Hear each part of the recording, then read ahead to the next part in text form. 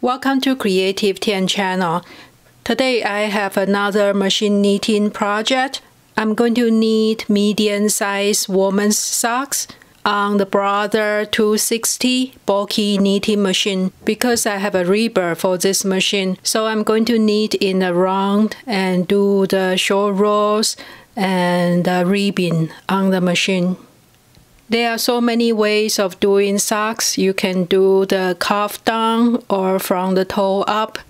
For this project, I'm going to do a basic cuff down.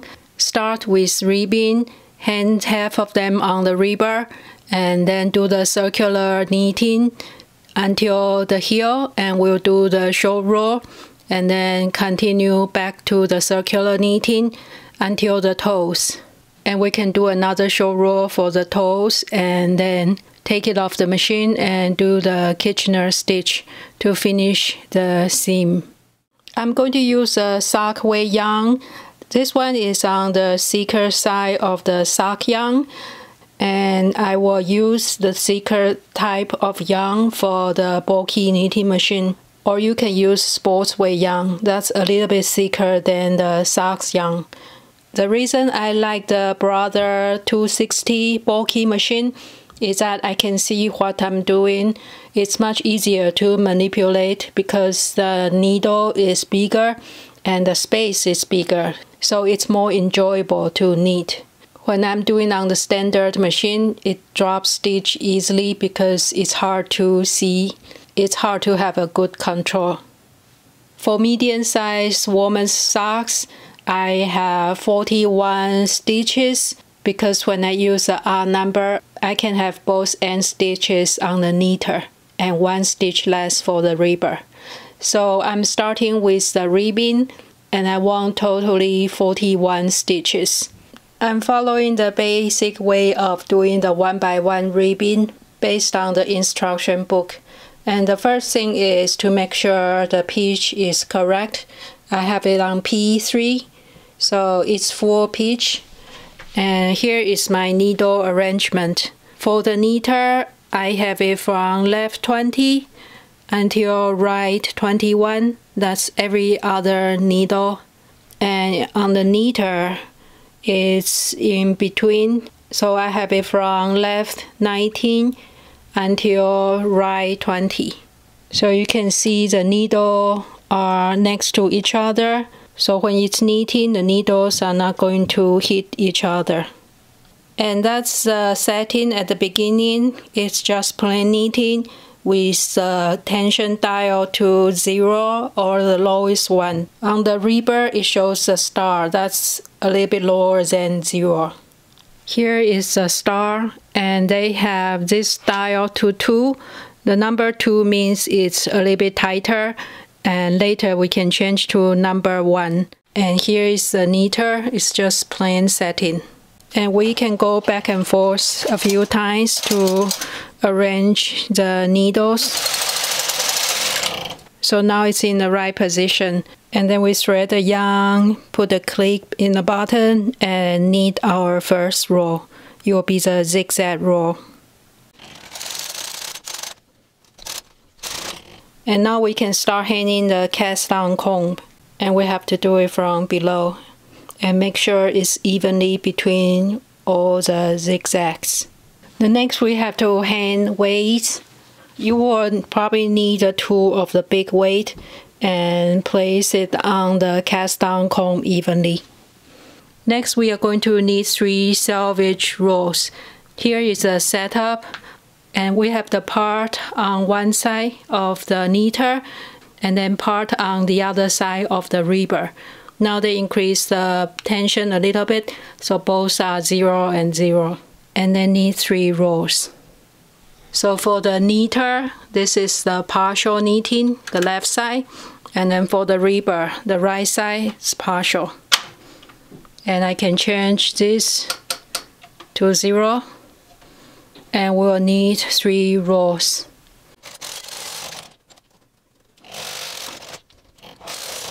That's our 3 row for cast on. Now we can set up the tension to the main part of the tension. That is usually higher than the cast on tension. But because I'm using a very thin yarn on the bulky, I will keep it tension 0. And now we return the partial knitting back to plain knitting before we start. To return the partial knitting to plain, you just hit this one, it says plain. For the rebirth, you just return the PR back to N. And I keep the tension 0 because I want it tighter on my sock weight yarn. And now we can continue knitting back and forth, and it should create 1 by 1 ribbon. And I want to return my tension back to 0 so I know how many rows I need.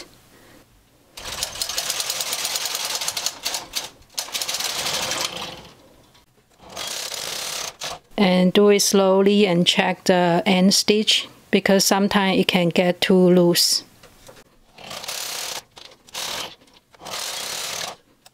Now I need 20 rows, and I'm going to transfer all stitches back to the knitter with my double eye needle, and then we can move half of the stitch back to the rebirth and continue our knitting.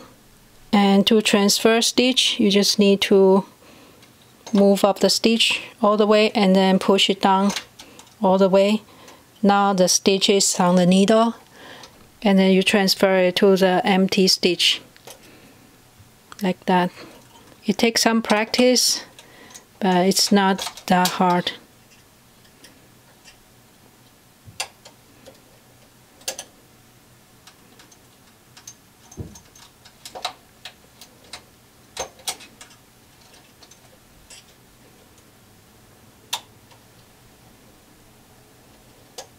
Now all stitches are transferred. The next step is to put half of the stitches to the rebirth. And here is the center. I'm going to pick up the left stitches to the rebirth.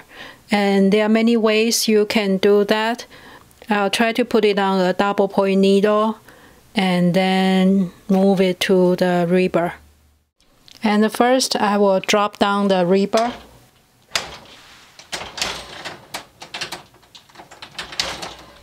And I have very thin circular needle.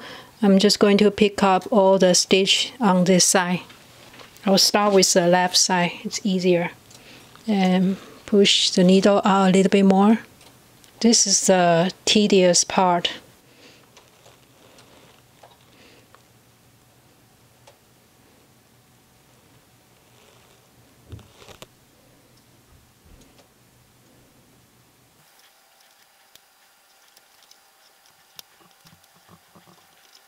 You can also put the stitches on the waist yarn, and it'll be easier if you remove one of the weight so it's not too tight.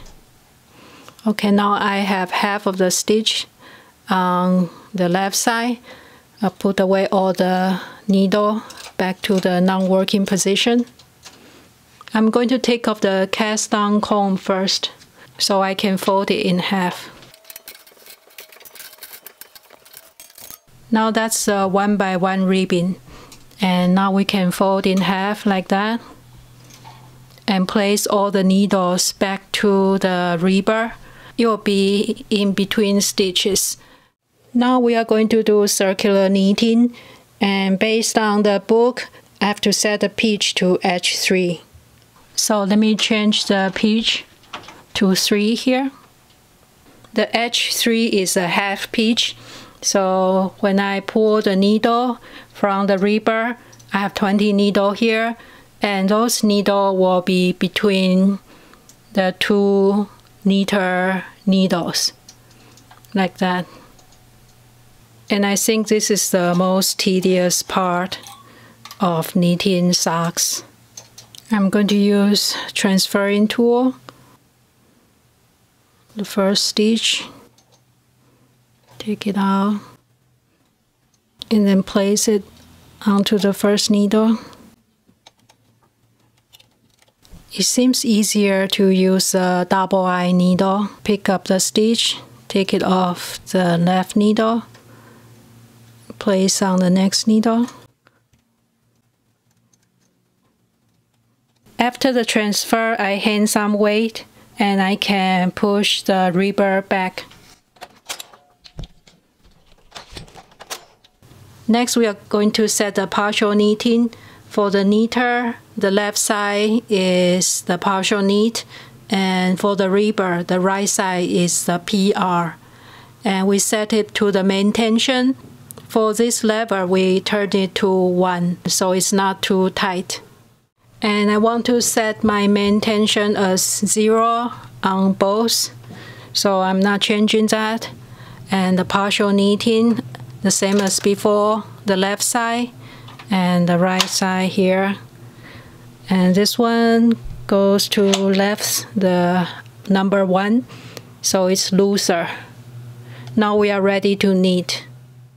And for the first row, we can push all the needles upward and make sure you have enough weight. Now we are ready to knit. I'm going to knit about 20 rows. And of course, you can adjust the number. And I like to return the row counter to 000 because each round needs 2 rows. One pass only need one side, so 20 rows will be 40 passes.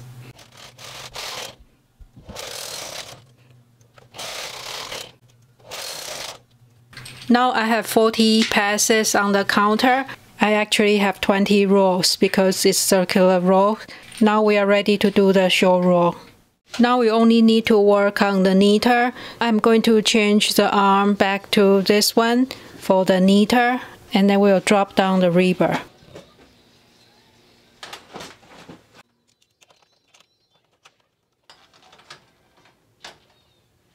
I'm changing the setting back to the plain, so no more partial knitting. For the short row, I need to put the carriage to the holding position, the edge. The basic idea for short row is to have stitch down to 1/3. So I have 21 needles on the knitter, so 1/3 will be 7. If you don't have exact 3 equal parts, you can make the middle part smaller or bigger and have 2 equal parts. I start with the carriage side, the first needle, push all the way to the E position, that's the holding position, and I will knit 1 row. So this needle is not knitted, and we'll do the same on the left side. Push all the way out to the E, the holding position.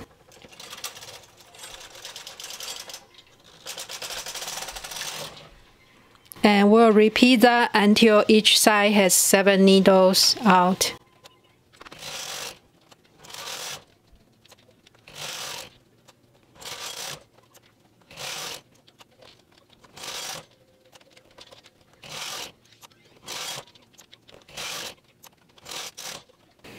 And we want to make sure the center has enough weight. So I'm going to add more weight in the center.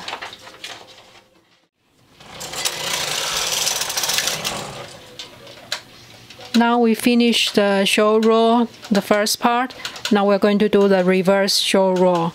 The way I do it is just to rub the first needle that's on this side near the carriage side. Push the needle back to the D position so the latch is slightly open, and then we can continue. So that stitch is knitted back, and the same on the other side. Rub the first needle, this one, and push the needle back to the D position. Now the needle is knitted back, and we continue doing the same until all needles are knitted back. It's very important to add more weight, so I'm going to add more weight from the back.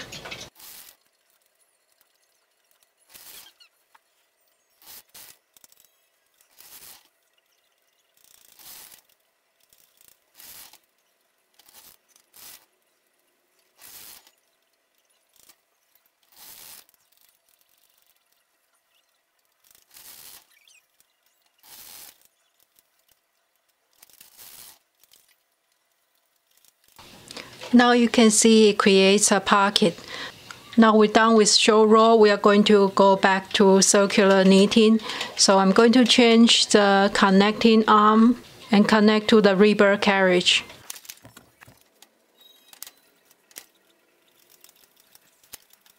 Now make sure we cancel the hold, change back to plain knitting, no holding. Our next direction should be the rebirth. So I'm going to have the normal knitting in this direction and the partial in this direction. And in the knitter, it will be the opposite. The left side will be partial knitting. I like to have the rebirth needle all the way out, so it's easy to knit the next row. Return the row counter to 0, 0, 0.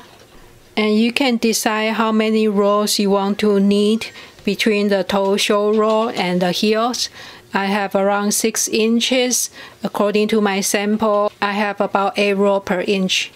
So I will need about 48 rows. 2 passes for 1 round, so it will be 96 passes. So I'll just keep knitting back and forth for 96 times. Before I knit, it's better to cross the stitches on the sides because it can create holes.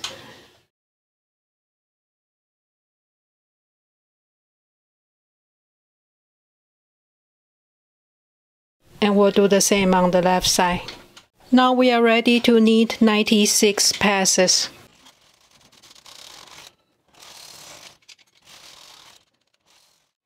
After 96 row, we are going to start the show row again. So I'm going to change the connecting arm to the knitter arm again, and we'll repeat the same show row for the toe. Now we can cancel the part, and we are going to start show row. So set the button to the holding position. We are going to show row down to 7 stitches in the middle, and then reverse show row back. We start with the needle that's close to the carriage and pull it all the way out.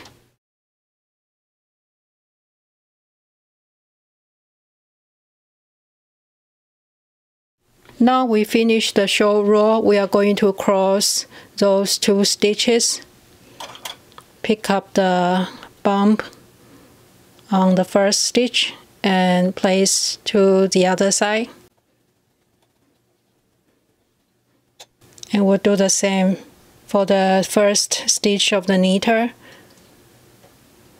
Pick it up and place to the first stitch of the knitter. So it's crossed here, you will reduce the hole, and the same on the left side. Now we can change it back to circular knitting. We'll push all the rebirth needle up so it's easier to knit. And to set up the circular knitting, again we need to do the partial. So the next row I'm going to do the rebirth. So I keep it normal on this side and partial on the other side. And we will do the opposite on the knitter, the partial on the right side, and cancel the hole. Now we are ready to knit circular rows. And we will just do 1 round of the circular row, so that will be 2 passes. And it's better to reduce 1 stitch in on both sides before we do the circular round. You can use a 2-prong or 3-prong transferring tool and transfer the stitch 1 stitch in. I'll start with the rebirth side.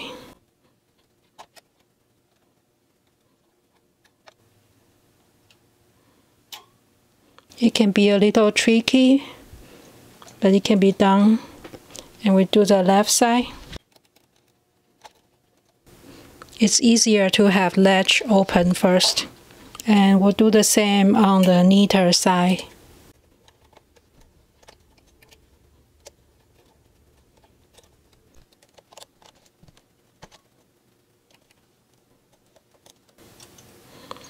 And make sure the empty needle return to the non-working position.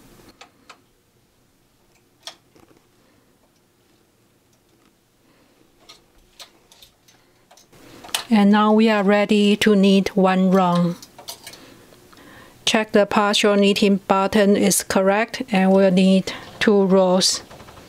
That's 1 round.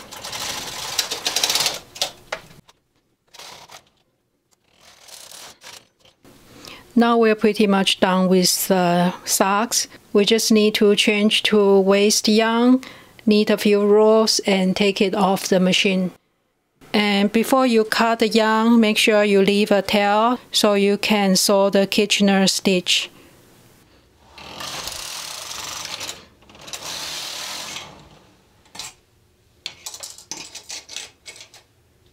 So that's what it looks like. Here is the cuff. We just have to sew up the seam. There's only 1 seam here. And here is the first show row. There will be still some holes, but we can sew it up from the inside, so it's not so obvious. And the last part is a show row for the toe. And we just need to do a Kitchener stitch. You can do it from inside out or do it the traditional way. Place it on 2 knitting needles and do the Kitchener. And then you have 1 sock done. I'm picking up the right leg of the V on a circular needle, and then I will take off the waist yarn. I place the stitches on a circular needle, and both sides have equal number of stitches. And now I can start to do the Kitchener stitch.